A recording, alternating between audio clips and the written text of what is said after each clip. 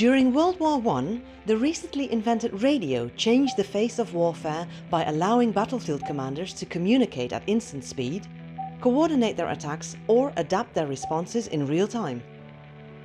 The use of radio meant that it was relatively easy for enemies to intercept transmissions, and so it was vital to develop a secret language to make messages accessible only to those familiar with the language or code. The Americans famously resorted to using Native American languages during both World Wars, but an alternative was to develop ways of encoding and decoding messages using cryptology. In other words, it was crucially important for warring countries to secure their transmissions and not to let their enemies in on their plans. Enter the Enigma machine. The Enigma machine was invented by German engineer Arthur Scherbius at the end of World War I and was used extensively before and during World War II. While several different Enigma machines were produced over the years, the most complex and the most famous was the one used by the German military.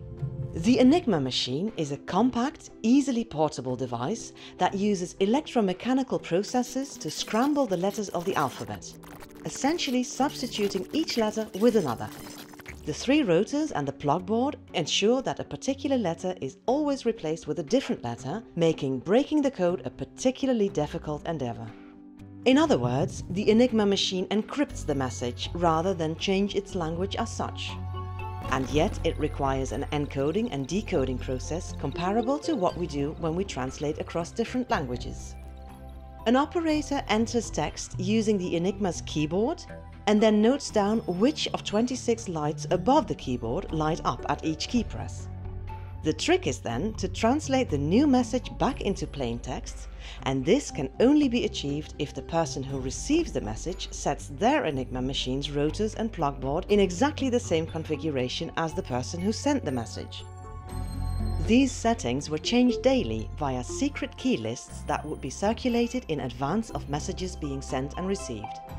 Only then can the receiver understand the language and message of the sender.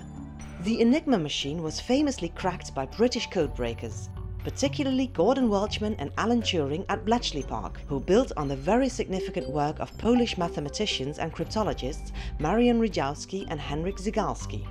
Breaking Enigma took an international collaboration and incredible creativity and resilience, with allied cryptographers often credited for contributing significantly to the final victory. In other words, Enigma shows that, like with a foreign language, knowing the code is crucial to understanding the message.